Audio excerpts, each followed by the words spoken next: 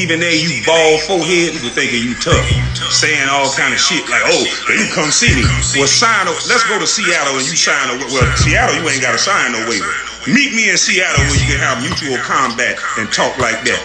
I'll slap a tooth. It'll look like you got a toupee on the front of your head. Or how hard I'll slap the back of your head, motherfucker. The hell you talking about? Y'all got.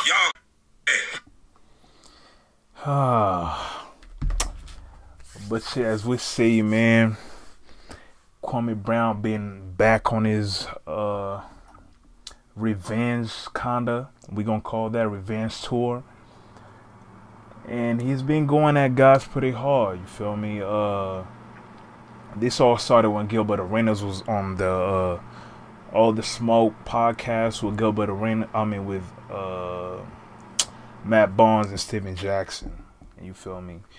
I feel like Gilbert Arenas was just, he was just talking regular.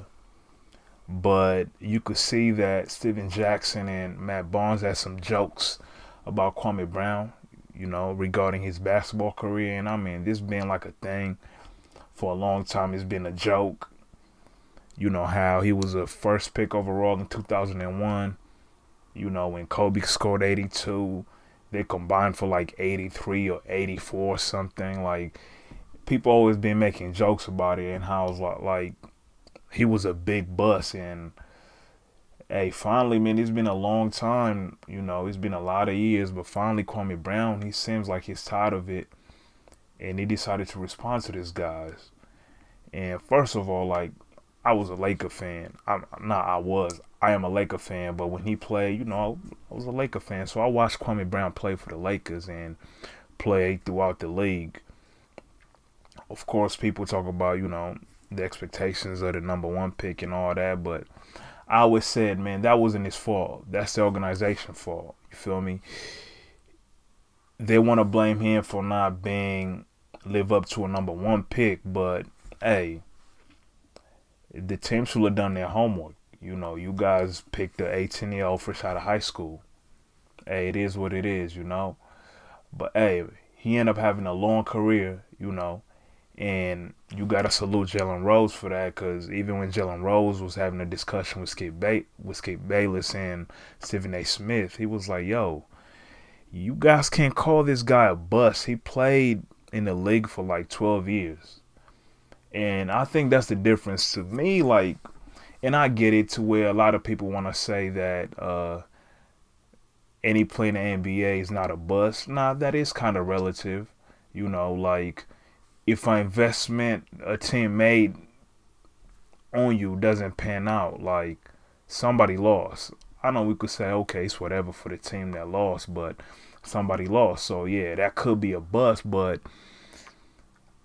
I think a bust maybe is when, like, a player's drafted #1 and they don't even make the league, though. You know what I mean? Like, they're out the league. See, Kwame Brown, he played for a long time. You know what I mean? Like, Matt Barnes was up there talking about him, but yo, their points average, their career numbers are not that much different. Like, it's not like you killed way more than him in the NBA. So, but I get it. He was a #1 pick, but also he was a #1 pick out of high school. Like, you gotta factor that in. So that wasn't his fault. You know what I mean? Like, let's say if you would have got picked second round somewhere, nobody will be making those jokes that they be making now. You know what I mean? But hey, so let's first talk about it. So, he's basically saying these guys, they got a big platform, but they want to spend their time, turning down another black man. And I never heard like Kwame Brown speak before. And I've been watching NBA for a long time, my whole life basically. I don't know. I don't remember even hearing. Well, I get it, like, cause I've heard him in interviews, but man, that boy country as hell. Like, when he talk on his own lives and on his YouTube channel, I'm like, damn, I didn't know he was this country. But hey, he's out there saying what he gotta say. And I see he got a platform. You know what I mean? And some of the things he talk about on his platform, I disagree with. But on this one, when it comes to him defending himself, I'm with him. And he's saying some real shit. Like, Steven Jackson, bro, you carry this tough guy persona. You want to be a activist or a gangbanger. Like he told him, pull your pants up and take that put that rag away, cause you know Steven Jackson supposed to be blood or Pyru, but it's like, fam, you too old for this. You know, like y'all gotta start setting good examples. So that message, I'm with that. You know what I mean? Like, even I see Jamel Hill caught astray, which I mean, I can't blame her. You know, it seemed like Kwame Brown. He's not like he being a social media hype. Like he might not be aware what the phrase "you chose violence" means. He doesn't mean literally chose violence. It's just a term. Like when you clap back at somebody, people say, "Oh man, you chose violence today." Like you woke up and chose violence. He doesn't mean that you actually like chose violence in the literal form. So I think Kwame Brown took that wrong and kind of clapped back. But you know, Jamel Hill be saying some shit that I definitely don't agree with. So I don't even mind Kwame Brown clapping back at her. But hey man, Kwame Brown, you know, his YouTube channel is growing. You know, it's not like he's not one of them guys who needs the money, bro. He made a lot of money in the NBA, you know, and I'm sure he still got plenty of it.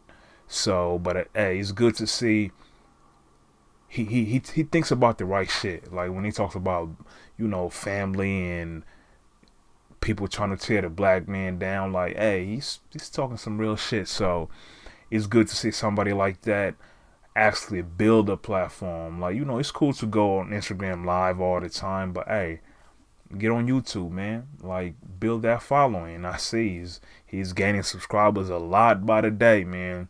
Those numbers are going up, and that shows you the power today, man. You know, you could take matter into your own hands.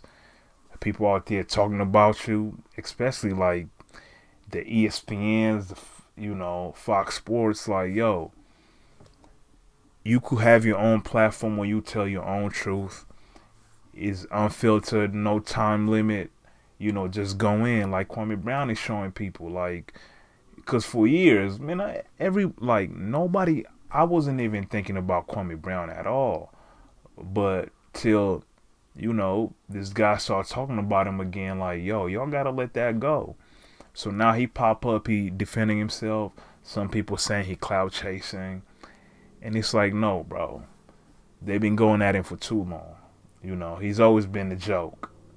You know what I'm saying? So now that he's out there defending himself, people want to say he's crazy, he's cloud chasing. Like, nah, man. There's just a man he was like, man, y'all got a big platform, but y'all using it wrong. And that's the thing about him. Like, he's so, you know, critical about how the media just manipulates things. You know what I mean? And that's what Jalen Rose was saying. Like, yo, he's getting paid millions to play basketball. That means he's doing something right. You feel me? Like, he's in that, yo, you have a 10-year professional career, bro. You did something right. So, I mean, shout out to Kwame Brown. Hopefully his YouTube keep growing and all that. And I mean, some of this shit, yeah, and he might have to turn, like, you know, his language might have to change a little bit, because I don't know how the monetization work. But like I said, it's not like he needs that. But it's just to see guys build their own platform, because that's his. Like, nobody owns that. That's just him. He gets on there and pops his, you know, talks his stuff. So that's dope to see, man. But hey, I like this little clapbacks he been doing. Now people want to box, but he's like, nah, I'm not with that.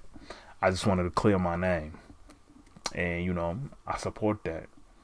But yeah, man, y'all let me know how y'all feel about this situation. You think it's fair? You think he's cloud chasing? You think he's doing the right thing? But hey, I think it was the right thing to do, man. He's kind of putting his people, you know, like, cut all that other tough shit y'all be talking about. Like, y'all should be, man, setting good examples for people. So I'm with that, you know.